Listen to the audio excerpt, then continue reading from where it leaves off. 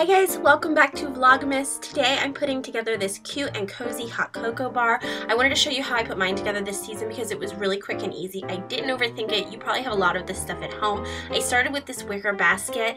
I like to use baskets like this to kind of corral items and keep it all organized. You don't have to use a basket. You could use any sort of like platform, a cutting board, but I think it's nice to keep it contained. It makes it look really purposeful and not like clutter. And then I'm using this little tiered stand. This was from the Target dollar spot this past fall, so it was really inexpensive. I didn't spend a lot of money. And then I'm actually using like a little votive candle holder that came from the Dollar Tree, and I put in some paper straws in festive colors. The straws came from Walmart, and then these little mugs came from Dollar Tree last year. I absolutely love them. They look like little campers and they tuck in here so nicely. I think Dollar Tree is selling these mugs this year as well if you want to be on the lookout for them. And then I'm adding in some like stuff that you would use as toppings for your hot cocoa. I've got a little cinnamon, a little nutmeg. I'm gonna add some red and green sprinkles. I think sprinkles are so cute in hot cocoa. If you sprinkle them on whipped cream, it looks like a little cloud of sprinkles, really, really festive. Of course, you need to add things like your cocoa, which I'm going to get to in a moment. I have this hot cocoa bar sign that came from the Dollar Spot. It came from the Dollar Spot, I think like August or September. It wasn't in their holiday stuff.